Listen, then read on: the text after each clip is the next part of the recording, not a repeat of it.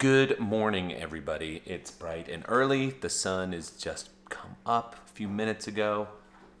It's kind of cloudy and gross outside. We're gonna go and dig around on the lawn and take a look at what we can find and talk about what we find in there, and it's gonna be really super fun. So let's go get our hands dirty and roll that intro. What's up, everybody?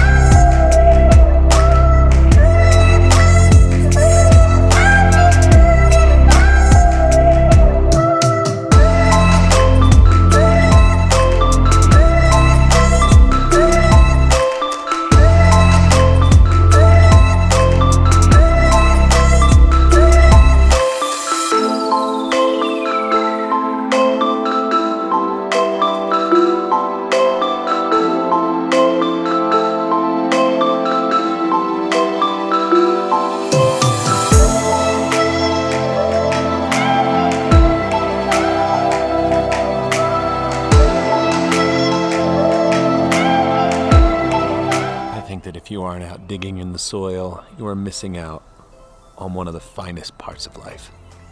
So I have a predominantly clay soil here.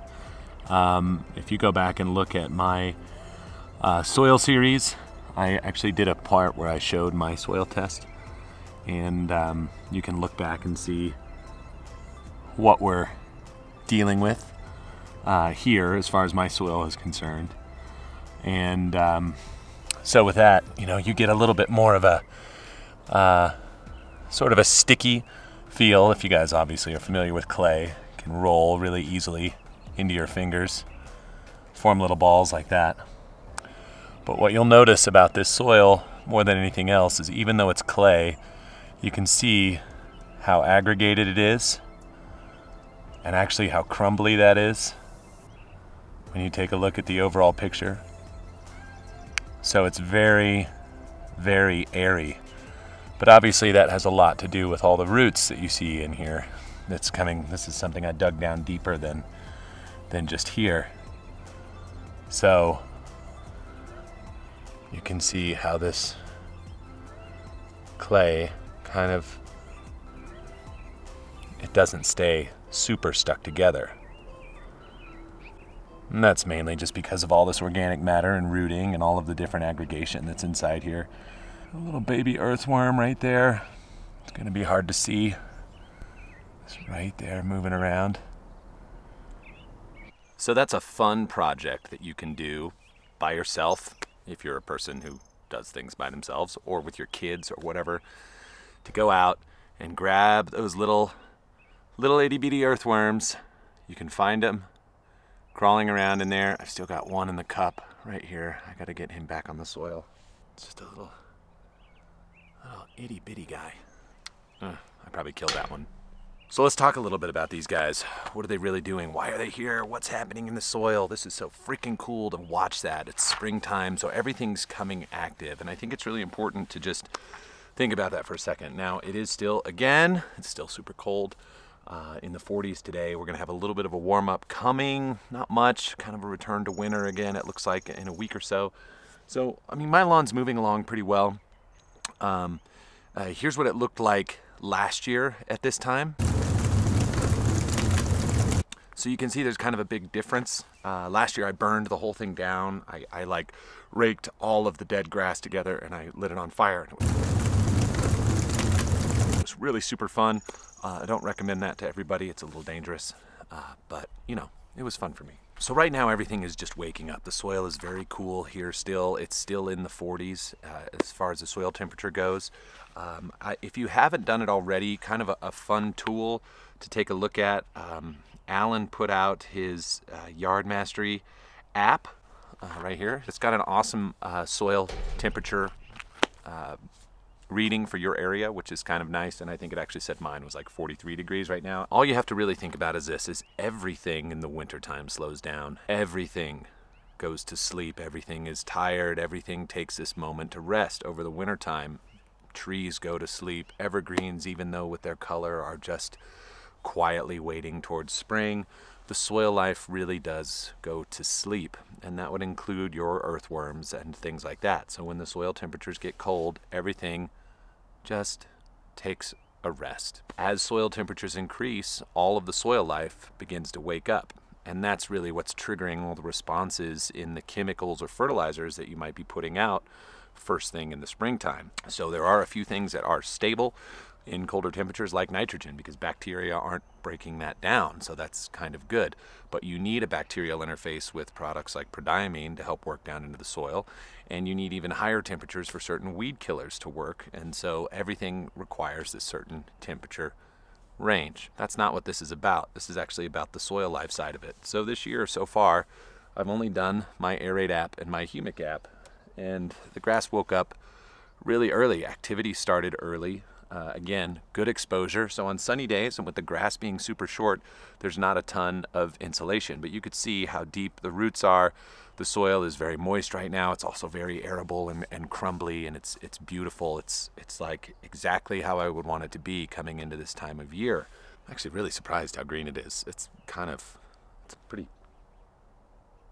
shocking. But again, this is the first year that I ever put it to bed at a 1/2 inch, and then I've actually mowed it twice already at a 1/2 inch, and it's going to be due again in another couple of days because the grass is growing. It's just growing really super slow right now, and I'll be coming up into my first nitrogen feeding, I would say, within about maybe 2 weeks now with the snow and the cold that's coming. Back to earthworms. I got sidetracked. I apologize. Here we have these creatures that are down in the soil.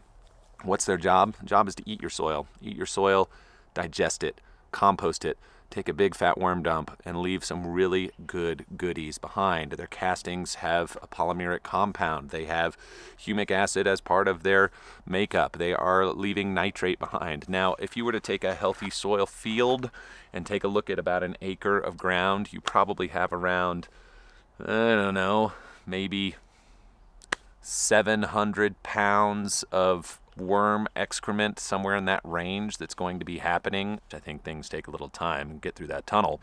The point is, there is a lot happening underground. Now, when you take a look at worm castings and you look at what its actual agronomic value is, it's similar to a lot of manures. It's very low on the nitrogen side, maybe around 1%. Maybe, if you're able to concentrate that stuff and get it. But that's something.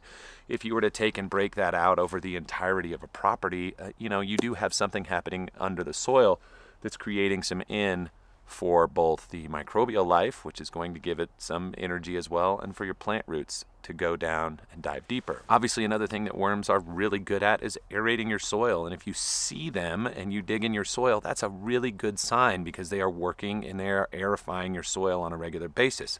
For those of you that might see the mounds that pop up where they're sort of pushing up out of the ground, that is really a sign that you have a more compacted soil, and they're really kind of alleviating some of that compaction by pushing up through the surface layer and opening up some of that soil to respirate. So that's something to really pay attention to. So as your earthworms begin to build up and you get this population in the soil, it's fantastic. And there are certain things that you'll have to watch out for going down the line that could potentially impact them. And these would be some of those items. Number one, high salt fertilizers. Again, that is damaging to so many things in the soil. Microbes, earthworms, beneficial fungi. All of these things function in an area where if there's too much of a salt load, they can't really do their jobs, and you sort of get this stasis effect where it's not really doing a whole lot of benefit and everything's sort of static. And it's not necessarily a great thing. It's not a terrible thing, because there are things you can do to get rid of and flush salts out. But that's something to be mindful of when you're fertilizing in general. So another thing to look out for is any of your grub control products. Grub control products will knock back earthworm populations, absolutely. So it's something to pay attention to, and you'll need to sort of re-nourish your lawn to get them sort of encouraged to come back. And honestly, that doesn't take a whole lot of time. By the time the residual of that active ingredient is gone, there should be more soil life kind of balancing itself back out and coming back into that space. But it is something to be aware of when you are applying some of those chemicals, that it will have outside of effects beyond just the target pest. Let's say that you do have to go out and put a grub treatment down, and you go ahead and wipe out some populations of some worms in your grubs and everything else. Well, here's the thing. That will end up being a beneficial food to the soil anyway. So when you do have some sort of a die-off of something that's living in the soil, it turns into food for more soil life. So it's not like it's this horribly detrimental thing. You know, reconcile that with your own conscience, but this is something that is part of nature. If there is a die-off, they turn into food. They turn into food for the lawn. They turn into food for the microbes. They turn into food for everything that's happening underground, and that's not a bad thing, but just watch it. So another thing you could look at here with getting a good benefit of earthworms in the soil is the water holding capacity plus the drainage plus the root pathways. There's three huge things just right there. So when I'm talking about worm castings, I'm not talking about adding worm castings to the soil. I'm talking about what they are doing in the soil and what they are leaving in the soil, and that's really what we want. One of the reasons that worm castings was such a big push, and maybe it still is, I'm not really sure, in lawn care, people were putting that out because they didn't have the worm populations that they needed. So they were having to put out the benefit of the worm and not have the worm. And that, people having worms, I feel like I shouldn't say that. Doesn't matter. But that's kind of backwards to me. If you can encourage the soil and you can create this organic matter, this sort of oasis for worms to hang out in and grow and do what they're supposed to do, you don't need to add that particular material to your grass in order to get the benefit. So that's really all I had for you today. I just wanted to show and have a little fun out in the yard, just digging down in the soil, getting your hands dirty, and getting out there and playing. I think it's really super important. Just get your hands dirty, get your kids' hands dirty, get out in your lawn, dig around, see what's happening under there, and don't just pull the soil up and say nothing. Break it apart, feel it in your hand, smell the earth, okay? I really think that that's important. What are you seeing, feeling, smelling, sensing from all of this stuff that we're doing as we're nurturing the soil along to create these beautiful landscapes, okay? So it's not just about how the grass looks. The grass is going to look amazing if your soil looks amazing as well. So that's really all I have for today. I hope you guys have an awesome week, and I'll talk to you real soon. See ya.